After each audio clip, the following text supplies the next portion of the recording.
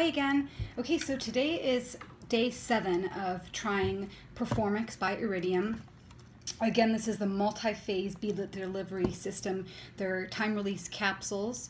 So I did experiment since my last recording, and I did try to take the pills again on day 5 on an empty stomach, and it had me feeling really, really ill again. So it's not that my body had adapted the first time, it was just that I had eaten food, which is what I would probably recommend to anybody who feels sick. So for day 5, 6, and 7, I made sure to eat some food. There are some points that I still do feel a little bit sick, to be honest, but I've absolutely started to notice the cognitive priming.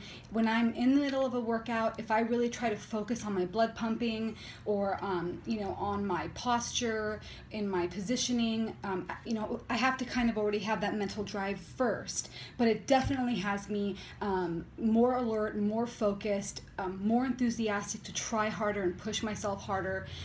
So that's been a really great benefit, and I am feeling the kick of the caffeine quite a bit.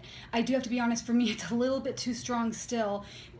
First thing when I take it, once it starts to kick in, I'm almost too jazzed up and I'm talking a mile a minute.